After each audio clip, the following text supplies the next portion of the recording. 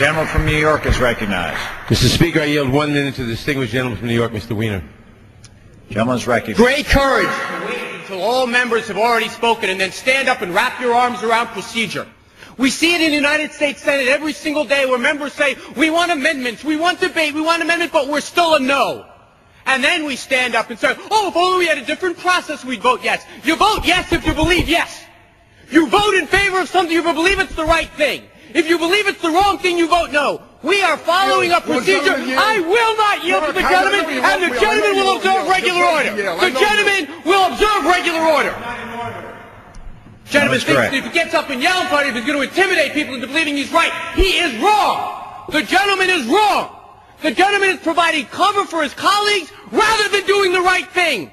It's Republicans wrapping their arms around Republicans rather than doing the right thing on behalf of the heroes. It is a shame. A shame.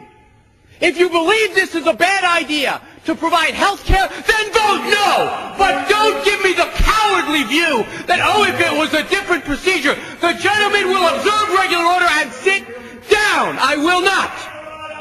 The gentleman will sit. The gentleman is correct in sitting. I will not. This is quite obviously not in order. Gentleman will suspend. I will not stand here Gentleman is recognized. and listen to my colleagues say, oh, if only I had a different procedure that allows us to stall, and then vote no. Instead of standing up and defending your colleagues and voting no on this humane bill, you should urge them to vote yes, something the gentleman has not done.